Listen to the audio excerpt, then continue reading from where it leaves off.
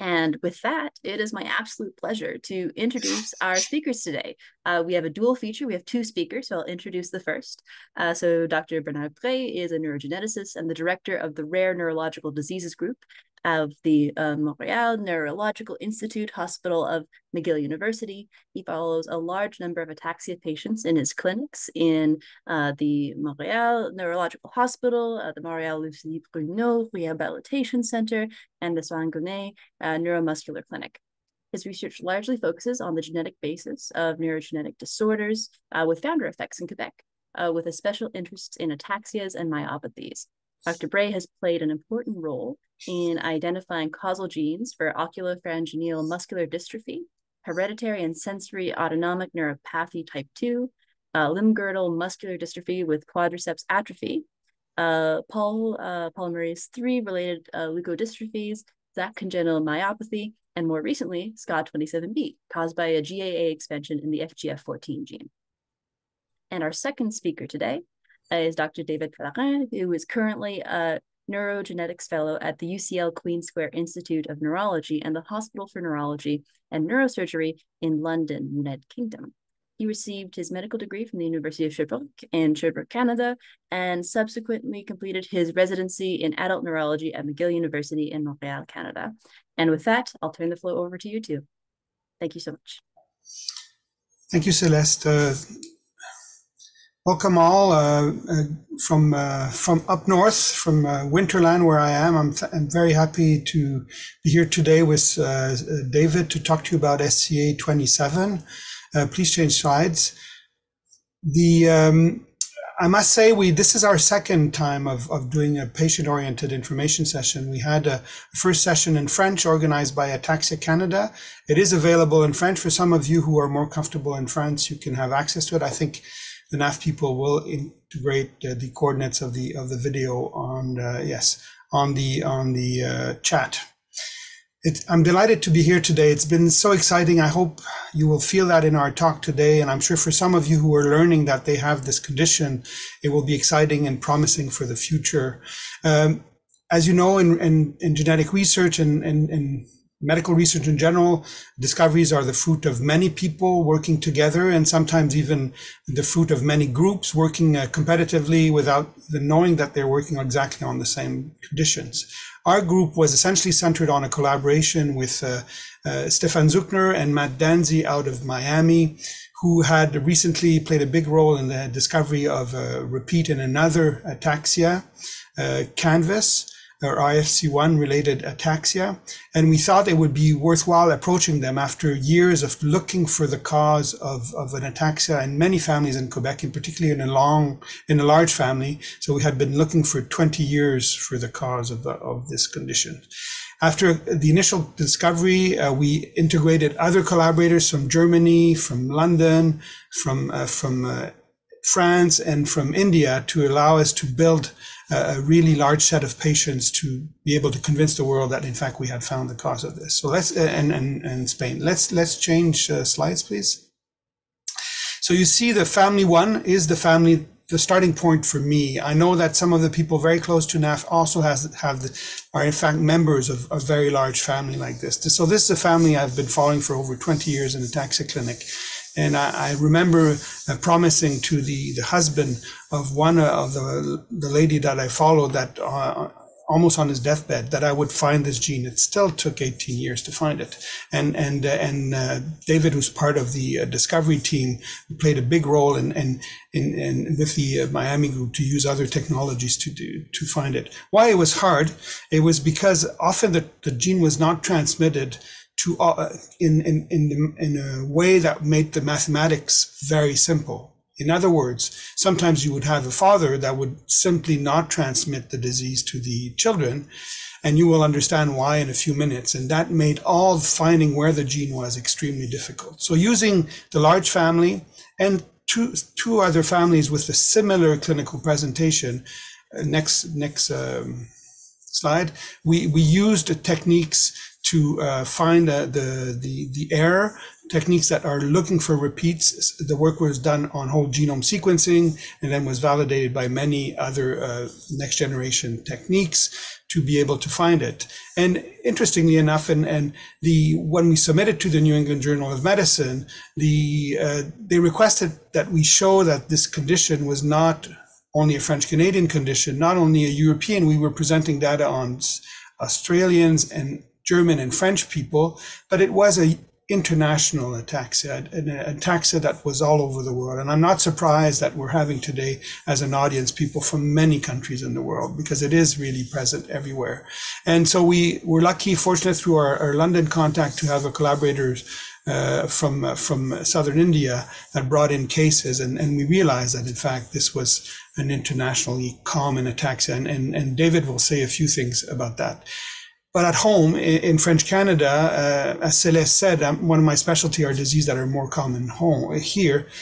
This is probably the commonest ataxia, even more common than Friedreich's ataxia, though the numbers are not completely out. So we really have a big burden of this disease. And a lot of those large families, and we're now meeting more, and the other generations suffer from this condition and probably have suffered from it for many centuries. So it's really, as I always say to my student, we work for our family conditions in rare disease in Quebec. So this is really important to us to accelerate discovery, to bring treatment for a large number of patients. We probably have more than 300 or 400 affected patients at this point that we will be able to identify in the next month. We're already over 150 confirmed cases or so based on family and genetics. So next slide. I'm going to turn to David to talk to you about what we found and mechanism of disease. I will be back at the end to talk more about the clinical experience and what we can do to help the people affected and what's coming up in terms of treatment. So up to you, David. Yep, thank you, Dr. Brais. So now that we've talked briefly about the discovery of this condition, let's go over the genetic aspect and the mechanism leading to disease in individuals inheriting this repeat expansion. So let's just start by talking about the genetics. So spinocerebellar ataxia 27B, which I'll be referring to as SCA27B for the rest of the talk, is a repeat expansion disease. And what we mean by that is basically it's a disease caused by the abnormal repetition of a short segment of the DNA. In this case, it's a GAA triplet that gets repeated over and over and over again. And when that repetition reaches a certain threshold, individuals develop the disease. And in this case, in the case of SCA27B, it's caused by GAA repeat expansion in a gene known as fibroblast growth factor 14, or FGF14. Now, as of today, what the two initial studies that Dr. Brais told you about have concluded is that individuals who carry more than 300 of these GAA triplets, in almost all cases, will develop the disease. So that's essentially called a pathogenic threshold. So above which, individuals inheriting such expansion are, almost 100% will develop the disease. However, what we also know is that individuals with a slightly smaller expansion, having between 250 and 300 triplets, are also at risk of developing the disease, although not always. And that's because these smaller expansions are also found in a minority of healthy controls. And so as of today, these expansions are said to be likely pathogenic because they are associated with disease in some individual, but are not fully penetrant, meaning it is not a certainty that if you inherit such expansion, you will develop the disease. Now, what probability or the probability that you'll develop the disease if you inherit such an expansion is still not quite clear at this stage, and that's something we're investigating at this point. Smaller alleles, so those with less than 250, are generally considered to be normal, meaning that you're unlikely, you have no risk of developing the disease, although this has been recently challenged by the few reports that have actually suggested that perhaps smaller expansion or smaller alleles with between 200 and 249 may be associated with disease in some individuals. Although I will point out that this is highly preliminary at this point, and this is something that requires further validation. And so therefore at this early stage, we still consider these sizes normal, although this obviously may change in the future as we gather more data and as we study larger cohort.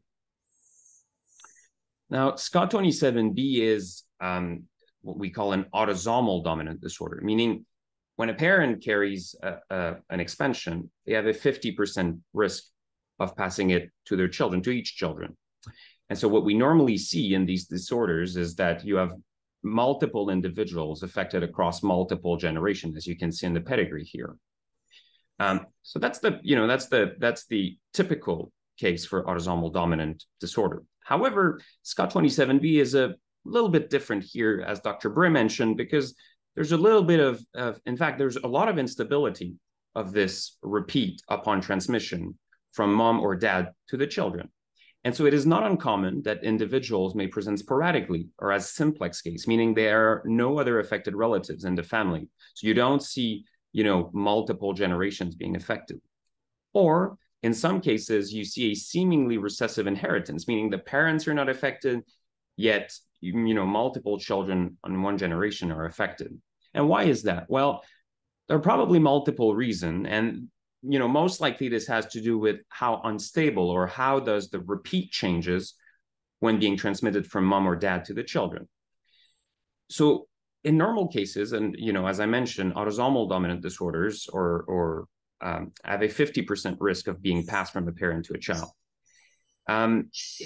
This might not be fully true in SCA27B, where the expansion appeared to be more likely to be passed by mother and perhaps slightly less likely to be passed by father.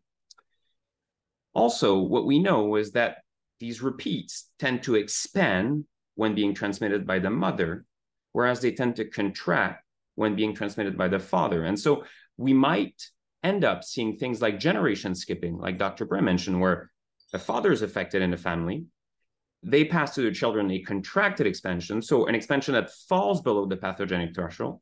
The children do not develop the disease. And when a daughter has children and passes such expansion, it will re-expand above the pathogenic threshold again, and then the disease may, come back again in another generation while skipping one. And so we can see this pattern in some of the families. And so that's partly the reason why it was so tricky to identify for so many years. Now, you may ask, are larger expansions associated with an earlier onset or more severe disease course? This is not so clear-cut. What we seem to see so far is that there seems to be somewhat of a trend. If you have a larger expansion, you may present earlier, although this is not very strong of a trend, as you can see on the graph here, compared to some of the other repeat expansion diseases. And a few studies now have looked at whether larger expansions are associated with a more severe disease course or phenotype. And, they haven't found a correlation or an association. But as you'll hear from Dr. Brais later on in the talk, this is a very slowly progressive disease. And so that also complicates assessment a little bit. So how common it is in our population. So I just want to give you here two examples in the European population, just to illustrate why it's important to raise awareness for this disease. So this first study looked at a cohort of 320 patients from Germany, from a single center. And what they found is in their patient with autosomal dominant ataxia, 16% of them had SCA27B. If you compare this to SCA3, which is the most common SCA worldwide, that was 19% in their cohort, and SCA6, SCA1, and SCA2 were, between 12 and 9%. So SCA27B was in the same ballpark as the other common SCAs, SCA1, 2, 3, and 6.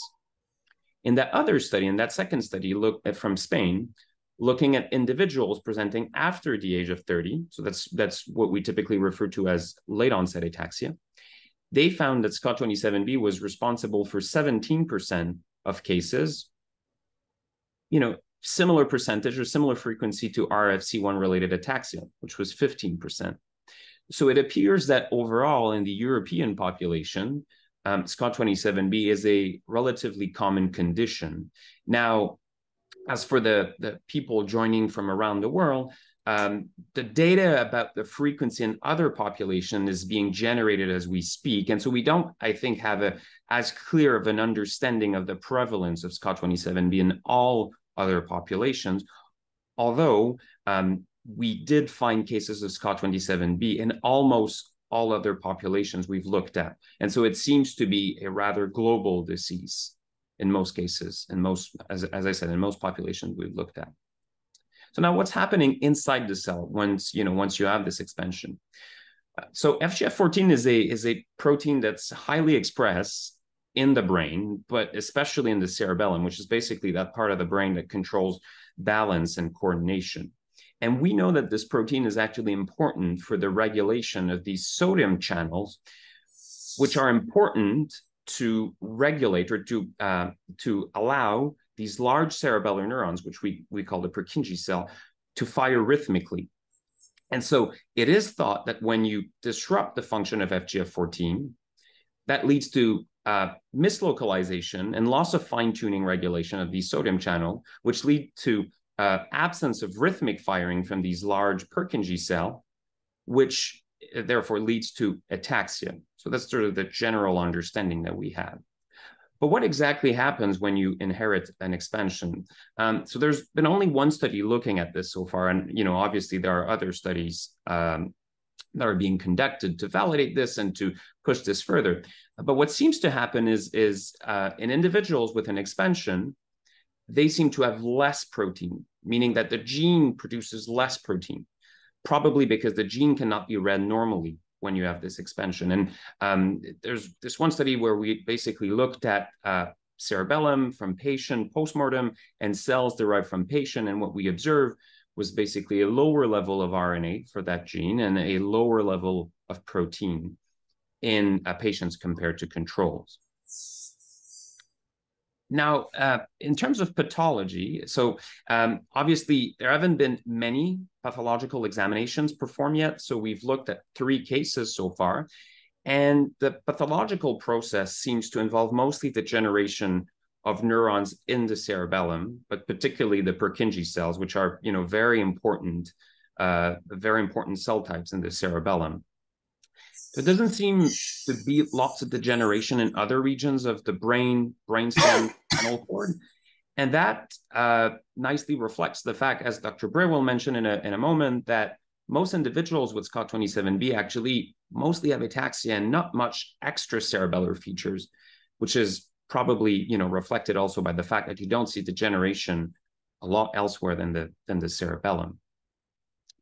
So now I just want to say a word about diagnosis. So as of today, there is one CLIA-certified lab that offers testing on a clinical basis in North America. And that's a lab at the University of Chicago led by Soma Das. So if you wonder whether or not you should get tested, you should discuss this with your healthcare provider or neurologist, and they can advise whether it is, whether it is advisable for you to get tested or not. In terms of the indications to get tested, so obviously we're still early after the discovery of this disease, and so things may change as our understanding evolves over time. But what we do recommend is that obviously if you have a first-degree relative or someone in your family affected by SCA27B, and you also have symptoms of ataxia, then of course this is an indication for testing. If you develop ataxia in adulthood, after age of 30, so later in life, as SCA27B is more of a late onset disease, then it is advisable to get tested, if your features, if your phenotype, if your clinical features are compatible with that of SCA27B.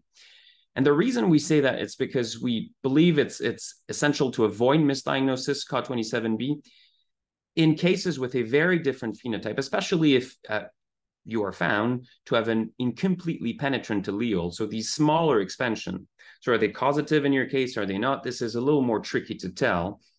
And so this is, one of the reasons why, saying compatible phenotype helps to mitigate these risks. And what we and other colleagues, different colleagues around the globe have observed is in individuals with a very different phenotype from SCA27B, who are also found to have an expansion in FGF14, well, more often than not, you'll also find a mutation in another ataxia-causing gene, which explains most of the phenotype, most of the features of this disease. And so This is why we and others believe that having a compatible phenotype is important, or a good genotype clinical correlation is necessary when interpreting the test. But these, in a nutshell, are, I would say, the indication of who should get tested. And so on that, I'll turn it over to Dr. Brais for the clinical features of SCA27B. Thank you, David. Next slide. So before I talk about the clinical presentation, I realize that though it was mentioned on the slide, you should know that there is an Australian group led by Paul Lockhart, who from Melbourne did publish at the same month also a confirmatory study showing the mutation also in the gene. And the clinical data I'm going to present today is based on our experience, and most of you in other countries are maybe part of other studies, because most big ataxia clinics are now collecting or even have published their series of patients with this disease. So David said late onset, 30 and above. That's a definition we use. It's based on historical things. But in fact, this is a disease that is often later in onset. And that's important for the people on the call today that don't have a diagnosis yet. So most people do start later, more in their 50s and 60s. And in fact, it's more permanent ataxia. That means daily ataxic symptoms is often more late 50s, early 60s, and probably around 60 on average. So though there are cases that are earlier and some are very early, that's a general presentation. But it's very wide. As mentioned on this slide, you can start in their 30s, as you can start in their 90s. And we don't know why, though we suspect that the size of the mutation is one of the factors. But as David pointed out, the data is not out on that yet. It is a progressive disease, and I will come back to some of those elements a little bit further in the next few slides. And what's important to remember is that, particularly in families that are being tested, is you may not have the same size as your brother and sister or your mother who is affected. The size will not tell you if you're going to have it more or less than that parent. It's not so straightforward. So there's no performance issue. I think David insisted on the fact there is a clear threshold of 300. Below needs interpretation and size, and certainly comparing between each other in the same family with different sizes, probably not very informative at this point. Hopefully it may give you more information. So don't compare too much. But the important thing, it's a late onset and usually with the family history. Thanks, David. Very important for the diagnosis, and I think that's helping a lot of our colleagues in ataxia clinics worldwide. It's all this idea of the episodic start. So most studies are finding that, and certainly that was very important in our study. And in fact, my way of perceiving those patients in the clinic, even before the genetic diagnosis, is that they have episodic symptoms. Those can be really very short lasting, a few minutes, a few hours, sometimes a bit longer. They're usually not many days. And they are usually balance issues. So people will present with vertigo, double vision. They may have a slurred speech for a while, and it will go away. Some of the people during that period also describe peculiar symptoms. It came from one of the Americans' family. They call it a brain fog, a kind of state where they don't think they're thinking properly. They often will retrieve or will not talk for a while until they get better. It's may or may not be associated with headaches.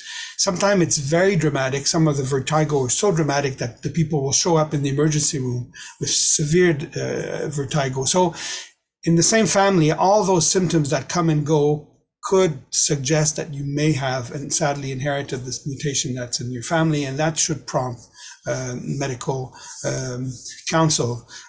Because in fact, it's better to know that you have it than having necessarily all the other workup or being treated for something you don't have, which is what happens in some family, extensive treatment for vascular risk and so forth, when in fact it is the same disease as other people.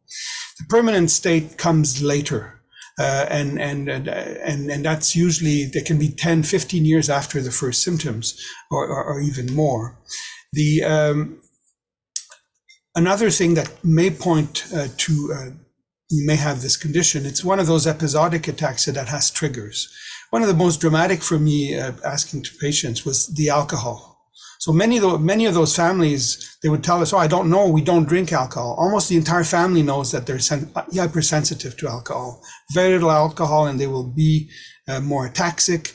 And so they get all the coordination side effects, but before getting all the euphoric positive side effects of taking alcohol. So it's really, that can be a key to it. Obviously, if you don't drink a lot, you're more sensitive, but this is more dramatic. Then there's the physical activity. That's very, very peculiar, and it's described another form of episodic ataxia. But in these cases, I'll always remember one of the first patients I've seen. He was when my colleague brought him to my clinic and said, look, you have to see this guy. And so he was walking pretty good, pretty athletic fellow, and he made him run the entire corridor. And at the end of the corridor, his voice had become dysarthric, and he walked as if he had drunk too much alcohol. So this kind of exercise induced.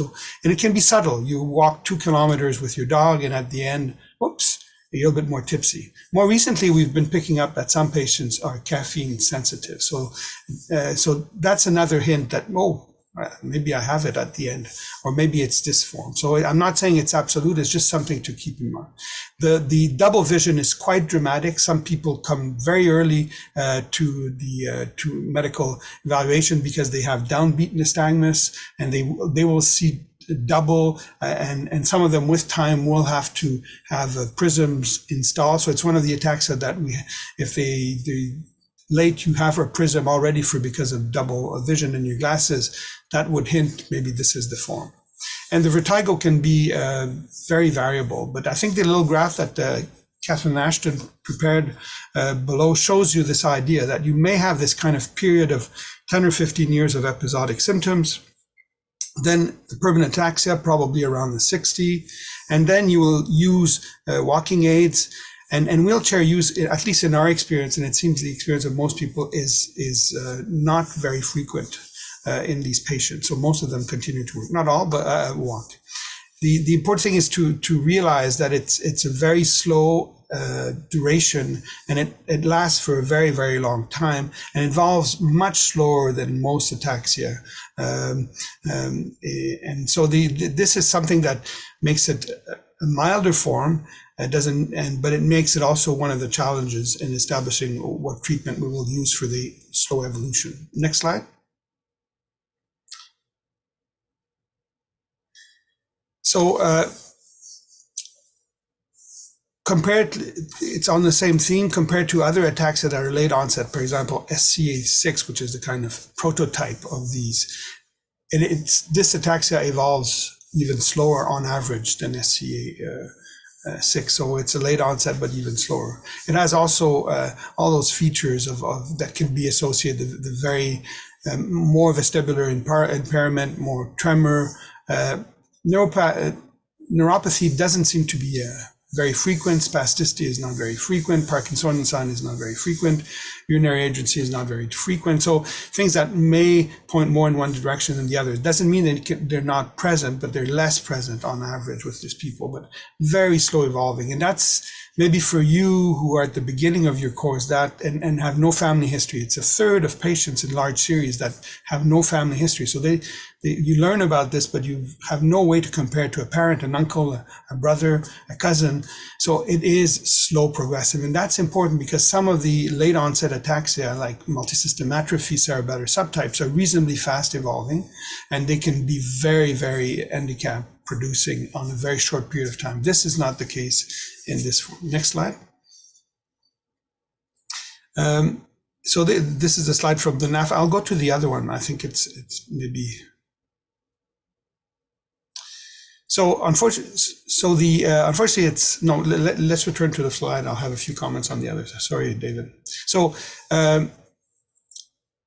the MRI shows change, so it can help the physicians to say, well, you really have an ataxia, and it shows the cerebellar change, and there's a lot of international work on that to try to see if we can do more on the imagery. There's more and more information on the disease, so we hopefully will have more on the web to tell you more about this condition. Symptomatic treatment may be on the way, or some people have already been exposed to potential symptomatic treatment. I'll say a little bit about that. Then it's all the question, will physiotherapy, occupational therapy, speech therapy, language therapy, I think they're all part of the allied professionals who can help you live with this condition the best possible and diminish your risk of falling and your use of your hands and so forth, and improve your speech. So I think they're all useful. There's no study, obviously, at this point to show their contribution in this type, but in others, we've seen that they can be very useful. Next slide. So there are, unfortunately, no cure for SCA27 at this time. And I've already mentioned the use of physiotherapy. We do that in our rehab clinics, and we see that they improve. We use a lot walking sticks in Canada for these patients, and that's very useful, particularly the ones who are still very big walkers and will have some gait instability after a long walk. The walking stick seems to help them a lot. Obviously, other ambulators and such tools can be useful. For the urinary urgency, that is not universal and by any means. I mean, there are medical treatments. The spasticity, there are exercise and medical treatment. Again, not very common in my experience, and we follow maybe 110 people we saw over the years at this point with this condition, and spasticity has not been a big issue. And then the question of avoiding alcohol. People with this condition and many ataxic avoid alcohol anyhow because the cerebellum is particularly sensitive to alcohol. Avoiding physical activity is more placing yourself at risk of falling. So I'm always encouraging people to be physically active, but you need to understand how your body will respond to exercise. And most people are already adapted to that conditions. I have some patients who in fact prefer to walk a lot. They feel that they're better if they walk a lot than not walk, or walk minimally. So it's something that you have to adjust to based on your own experience of your body in exercise. Next slide. So I can't go into the details. It's not my specialty to talk about all of them, but always think in the NAF approach and multidisciplinary approach, that in clinics, in NAF approved clinics or big ataxia clinics, you will be offered different counsel and recommendation by different allied professionals. And that's often very useful. In these conditions, what we found is that they respond to physiotherapy.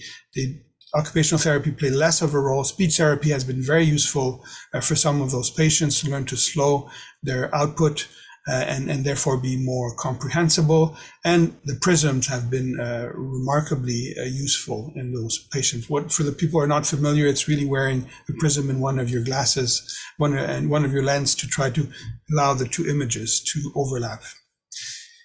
Next. So many of you who follow this field and have a bit, or probably realize that one of the exciting things about finding this mutation is probably one of the reasons why the New England was also interested in publishing our paper, is that the idea that it's the same, the letters that are of the repeat are the same as in Friedreich's ataxia. And most people at NAF know about this, but this is the most common recessive ataxia, and it's been, the gene has been cloned a long time ago, and there are there've been clinical trials, and now there are new medications that are targeted for that repeat. In Friedreich ataxia, you get 2 large repeats from your parents, and then you develop a disease that has variable age of onset and may be multisystemic, may affect the heart and so forth and other organs.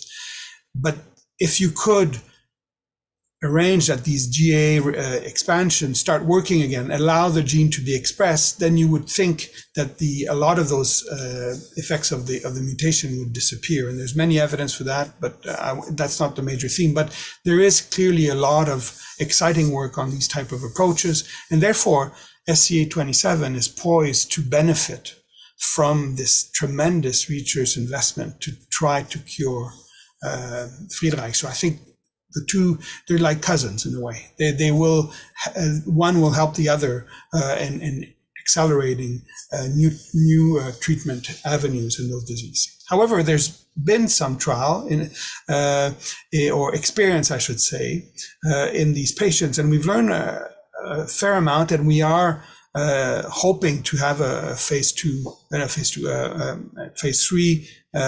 placebo-controlled trial started in the next few months. I can't tell you more. It's clearly a subject of great interest, but I don't have privileged data to tell you more at this point. But what was interesting in some of the studies, in some of the clinic, is that when they went back and looked at the people who responded better than others to 4-aminopyridine. And even in our first group, some of the German patients had been exposed to 4-aminopyridine. They were the best responders. And that became a kind of, wait a minute, this is strange. It's almost, you could almost say they have this disease if they responded. Not only were the best responder, they were the responders. So that's really where we found ourselves at the publication of the paper. And then since then, other data has been added. So on the left side, what we're trying to see is you show on the second panel, you show that in fact, the patients on off the medication, and maybe it's better illustrated on the right panel from something that should be published soon, I hope, is if you put a patient if he's not on the drug, so the blue dot, and then you put him on the drug, then his FAR stage, so it's FAR is the impact of the medication, decreases on a daily basis. And there's many groups that have tried to look at different methods. The bottom line for you is that there is growing evidence that this medication could be a symptomatic treatment. Whether it will delay if you tolerate it, will it delay the progression of the disease? All of those things are not known. Unfortunately, in many countries, like in Canada, it's not available as a therapeutic modalities for this indication. So that's the need to do a true study to show that it's efficacious. But the data is building to suggest that it may be a symptomatic drug. So 1 year after the publication, we may be in a position to launch a trial to address this issue and maybe help many of you on the call today and others who will be diagnosed over time to have a symptomatic treatment. And because it's episodic, maybe early treatment will in fact have a huge impact on quality of life for many patients. Next slide. So before we thank everyone, I think there are other drugs that have been tried in different clinics, Diamox, acetazolamide, and next. The data is not as strong to suggest that these are good modalities. So certainly they're available now, for example, in Canada, but our experience have not been very favorable. So I think the future is bright in the sense that we're providing many patients with new diagnosis. We're explaining why it's different in the families. Yes, we're bringing we're allowing families to do testing, and hopefully we'll give them a better idea of what it means to carry a small expansion in terms of probability of developing the disease. For example, the people who've received their mutation from a father and the mutation has shrank in size, will they develop or not? We are certainly looking for that. And we're learning a lot about the molecular basis. David shared with you the kind of basic elements to start to prepare your brain for our research seminar, our talk will be in December, where we'll try to present to you some of the ideas that are going around and some of the hypotheses as to why this error is really leading to the problem, and what can we do to use that new knowledge to try to develop better treatments. So on that, I want to thank NAF for their great invitation, Ataxia Canada to help us to do the first French version, help our huge network of clinicians from you all over the world. You should know this is it's done in a very open collaboration in over 40 countries in the world. People are contributing, and I want to thank very warmly David for preparing the slide, but also playing this very incredible role of coordination with all these collaborators in the world, and keeping and working hard and still being willing to do even more for the project, but more for the families. So thank you very much. David, you want to have a final word on your side? No, I think it was very clear. I guess thank you all for attending, and we'll both be happy to take questions. Thank you both so much for a fantastic presentation. Just a reminder for attendees, if you do have questions, to please drop them in the Q&A window. We're going to get to as many as we can in the next 18 minutes or so. And there's been a few people asking if the recording, how they can access this information after the webinar ends. A recording of this presentation is going to be made on the NAF YouTube page in a few weeks. So stay tuned for that if you'd like to review some of the material or the slides afterwards. To start off, we have a clarification question from someone who's seen a couple different terms thrown around. What are the differences between SCA27A and SCA27B? Why are they being labeled this way? So David, take that one, I think. Sure. So before that repeat expansion was discovered, there was a disease called SCA27. SCA27 has been discovered, I think, in 2003 or 5, if I'm not mistaken, by a Dutch group, and only a handful of cases have been reported since then. But these cases were not caused by the repeat expansion, but were caused by conventional "quote unquote" mutation or point mutation in the gene, and that SCA27, as we used to know it, is different from SCA27B in the sense that it tends to present earlier, with more upper limb tremor, with more neuropsychiatric symptoms, for instance. And after the discovery of the expansion, because it was in the same gene, in FGF14, what OMIM, which is basically which is an organization basically that names or gives name or standardized name to new genetic disease, decided to rename SCA27 to SCA27A, and that disease caused by repeat expansion as SCA27B, to make the distinction that both are within the same gene, yet are caused by different mutations or different genetic errors, if you will. Thanks for clarifying that. Yeah, and it's important, we didn't choose the name. That's not the name we suggested. It's really the body that decided to call it that way. So that's good to know. And then we have a question about the point mutations that cause or along the lines of SCA27A. Is it possible for someone to have a point mutation in FGF14 as well as an expansion? And in that case, what should they do? Should they have their genome reanalyzed? Or could you provide any clarification about this? I don't think we have many of those. David, you want to answer? So in fact, I'm not aware of anyone who carries both a mutation in FGF14 and an expansion. And now you should know that mutations in FGF14 are rare to begin with. They're really not common. As I mentioned, there are only a handful of cases of what was known as SCA27 that have been reported since its description.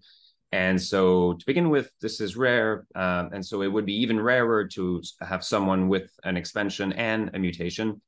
So I'm not aware if that has ever been reported. So I may have found, we may have found one case in Quebec recently, but it's not confirmed yet. So it's possible, but it would be, I think the important thing, extremely rare. And I think it underlines the fact that the clinic and the genetics have to be put together to really make this is the cause of your problem. And in the complex ones like this, family segregation, all these studies to be sure that what we saw as a point difference or point mutation is really causal if you find the expansion, and that takes real expertise. So the genetic counselors, the geneticists, the neurogeneticists can contribute to this debate to try to give you a clear answer, because it's important obviously for the rest of the family members. Well, thanks for clearing that up. Our next couple of questions have to do with repeat expansions in FGF14. So the first question is the number of alleles that someone has, or rather the number of expansions that someone has in their allele, determined at birth, or can it be modified throughout their lifetime? This speaker has heard about repeat expansions and triplet repeat disorders and is wondering if the same thing could happen in this condition. David? So what we know basically is that if you take the same individual and you measure the size of their expansion in the blood, say 20 years apart, I think the longest we've looked at is 25 years, that doesn't change. So it doesn't seem to change in the blood, but that's all we can say so far, because that's all the data we have. So it doesn't seem to change over time in the blood. Whether this is true in, skin cells or other cells, this is not information we have at this time, but in the blood doesn't seem to be a change over time. One of those things about this discovery being so new, there's still a lot we're learning about it. Exactly. On that note, there's someone who's interested in differences in repeat expansions depending on cell type. So is there any information known about variability in repeat count between blood samples, saliva, cheek swabs, anything of that nature? So we don't have data to compare, for instance, saliva versus blood. So I wouldn't be able to answer this question. As to other cells, so we've looked at the difference, for instance, between fibroblasts, so the skin cell, and the blood. There may be a little bit of difference, but it's not major. But again, these are peripheral cell, and we haven't looked this comprehensively on a large number of individuals. So again, my answer is cautious and partial. And then you touched on this a little bit earlier, but if you could elaborate a little bit more. We have someone who's interested in why SCA27B seems to be episodic for some folks. Is there a repeat allele range that could be more predictive of someone having an episodic phenotype versus a more stable phenotype? Is there any information known about this or research being done in this area? Maybe I can take that one. This is very speculative. I think the idea is probably you have one good copy and one bad copy, and the bad copy just doesn't express a lot. And so we think that because it's highly expressed in the cerebellum, particularly in the Purkinje cell, with time, the role of the FGF14 of organizing those channels is distorted and places the cell in a way that it's vulnerable to chemical challenges like alcohol, caffeine, to exercise, change metabolic, and maybe acidity, maybe something else. And therefore, it places the cell in a vulnerable state. Why it degenerates ultimately, that it says, bye-bye, I don't want to do the work anymore. And then the entire system stays in a kind of permanent, uncoordinated state that we obviously don't know. It's a fundamental and very important question, but we still don't know. Well, thanks for explaining what we do know and what we're looking forward to figuring out more about. We have a person here who's attending who has been tested for SCA27B. They now know their repeat length, and they're wondering at this point, is there any other clinical testing that they should do? They're wondering how to proceed if they have a repeat length that's within that pathogenic range. Do you mean above 300? That the diagnosis is clear, then it's more go for more multidisciplinary care and ensuring that you follow the field. So if other treatments become available, you'll be informed, and I'm sure you will follow the field for that. And then it's the impact on transmission. What does it mean having a pathogenic mutation and for the rest of your family? And then it's more how to share that information and how have people in the family have access to expertise to help them. I think it becomes more problematic for people who are diagnosed with the phenotype, the clinical presentation, and have an expansion that's more in the 250 to 299 or even below that. Then it really means, and I think we will insist on that, it really means that this has to be placed in the clinical setting. It means that this has to be discussed with your neurologist to really ensure that you have enough clinical core features, we call, of this condition to say this is probably the cause. And maybe even then do further familial exploration to convince them that why you had this size is because the parent who gave it to you had a size that also in that range or higher, and make it, and other people in your family also have expansion, and then it becomes a little bit clearer. But it's still a gray zone. But folks, we're working hard to give you even a more clear picture, and that will require data sharing between a lot of people. And that's what we're working very hard on, is to ensure that the international community will be sharing information, to be giving us clear answers to share with patients and their family. This is going to be a collaborative effort for the ongoing years. Yeah. So you mentioned, or in the presentation, talks about how caffeine and alcohol can trigger episodic symptoms. We have a clarification question from someone. Will the consumption of caffeine and alcohol make degeneration progress more faster, or just amplify the symptoms? Is there anything known about that? No, I don't think there is. And I think you have to listen to your own body in that sense, the impact, and decide if the benefits or the pleasure seeking is more than the negative, in fact. But whether it causes problem long term, I don't think so. But what we see is some patients turn to decaf, and some people will go very low alcohol, and they still continue to drink, but they're making big efforts to do that. I must say something. The NAF has proposed to have SCA27B as part of their natural history disease in the NAF clinic. So that's in the process. So we have a clinic in Montreal who's NAF approved at the CHUM. And I think that, so there will be data also generated by many groups on following patients on a long period of time. And that may help also to find a link between the clinical symptoms and size of mutation and how people evolve, and obviously how they respond to different clinical treatments. Now we're looking forward towards working towards that. That will give us tons of more information about SCA27B, the types of symptoms, how they progress over time, and hopefully we can give folks some more answers. And then just going through the questions here, now that we've entered an era where we do have a genetic test for SCA27B, there's the possibility of folks receiving a genetic diagnosis before they experience symptoms. We have an attendee who is interested in if there's any information about preventative measures or things that they can do ahead of time to be their best selves, live as healthy as possible to delay symptoms. Is there anything known about that? Not much, really. Prevention is a big word for all of us. And I think the challenge will be, and it's not maybe not too far down the road, is if we have a medication that prevents those episodes, are we going to try to encourage people in their younger age, almost pre-symptomatic or early symptoms, to get on those drugs earlier and find out if it has an impact on the influence. But it's too early to do this type of design. So I think at this point, I think people just have to enjoy life and hope that even if their parent developed it at a certain age, they may develop it much later. So I don't have, there's no counterindication. And I must say, related to early pre-symptomatic treatment, this should not be done except if you're really well surrounded by your family, your spouse, the genetic counselors, because there's always implications of being found carrying a mutation that will develop a disease even in their 60s or later. And that should be well discussed. And there's a good time to test. And we're not saying because the test is available that everyone in the family should be tested, certainly not in the clinical environment. So it's a case-by-case benefit and potential negative effect of being found to be positive.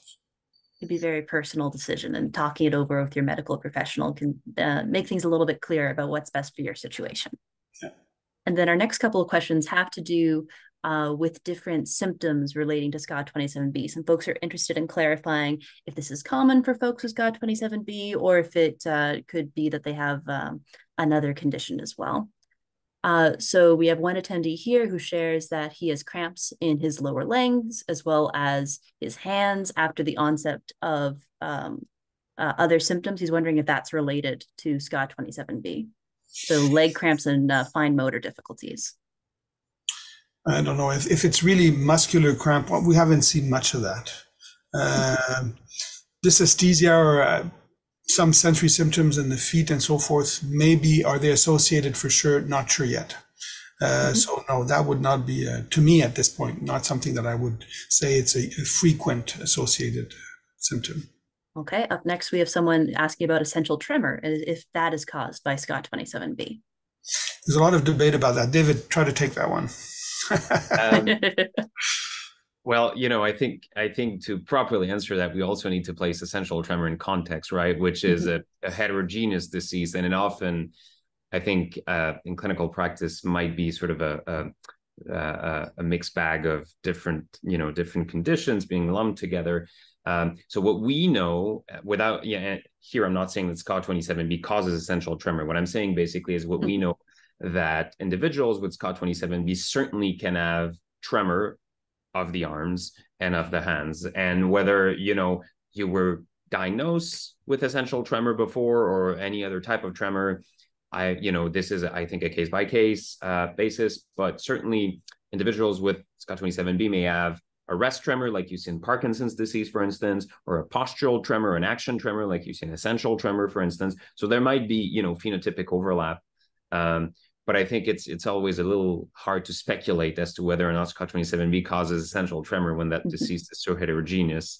And often, diagnostic criteria are not very strictly applied either. So I don't want to say for sure that in the case of this person, they have SCA27B, they have essential tremor too. Maybe it was just a misdiagnosis. Maybe they have two diseases together. So there's lots of different possibilities. And maybe a point on that is that, tremor is part of the phenotype for sure. But it's that spectrum. And even some of our older patients have tremors that are more Parkinsonian-like, and that they may be classified as another Parkinsonian type of condition. So it's something to keep in mind. It by no means exclude the disease, and it's probably part of the condition. If you have the mutation, the other features, and the tremor, they're probably all related. Thanks for walking us through that nuance. Our next symptom related to SCA27B is progressive weakness common for folks who've received a SCA27B diagnosis? My experience is not. No proximal weakness, no distal weakness. So that's not something we see. And it allows me to make a comment. We're talking about people who are usually above 60. I'm also a muscle disease specialist. So as you age, many people develop proximal weakness. Many people develop distal numbness. So we have to be sure that there may be something else, and it's maybe age related in those patients that is additive and may contribute to the burden on walking and coordination, but they're not clear weakness. I have not seen in the spells and the episode. Some people are very wobbly; they feel hypotonic, and so that we see, but it's transitory and it's not related to weakness. And then up next, there's someone who wants to clarify what you meant by swallowing difficulty. Could this include someone who is able to swallow food, but then it's not going down their esophagus? So dysphagia is not a major feature of this condition. So granted, people have a lot of dysarthria, coordination problems, then you will have dysphagia. Some of the most severe, and I'm sure David and I have in mind the same patient, really the speech was difficult, the entire coordination. He had even stopped speaking, and feeding was difficult. But that's an exception. Most people in their 80s are still eating essentially normal diet with a little bit more of mishap, of maybe a little bit more choking and taking a little bit more time. But it's not a disease where the dysphagia is a huge problem. David, is anything from the studies of others on that? No, I agree. I think swallowing difficulty may develop, especially later in the disease course, if it develops, but is, I think, overall less than 50% to end up having swallowing difficulties. And as you mentioned, it tends to remain mild as well. So. And then one final question. You mentioned that caffeine and alcohol can be potential triggers for the episodic nature of SCA27B. Can general stress also exacerbate symptoms? That's really a great question. We see that in episodic ataxias. I mean, they don't want to be in line.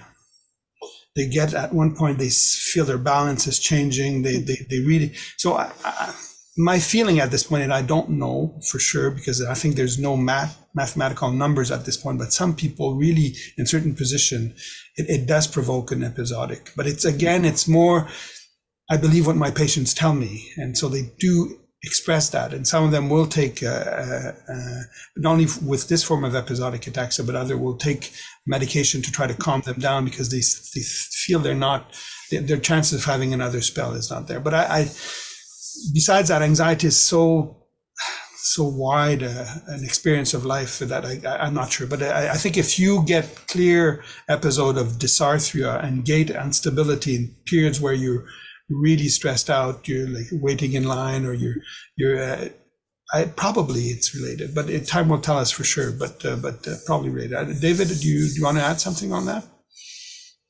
No, that's pretty comprehensive. Well, At that point, we are at the top of our time. So thank you both so much for providing this fantastic overview of SCA27B. For anyone who's still on the call, we're going to be having another session focusing more so on the research that's being done on SCA27B in December. There's going to be information available through the NAF website. So if everyone can join me at our individual Zoom screens, thanking Dr. Brais and Dr. Pellerin for sharing their time and expertise with us. We very much appreciate it. So thank you. And thanks to all of you for attending today and learning a little bit more about SCA27B. I hope you found this session helpful. And wherever you are in the world, have a good night, good evening, good morning. And we look forward to seeing you at another webinar in the future. Have a good day, folks. Thank you. Bye. Have a good one.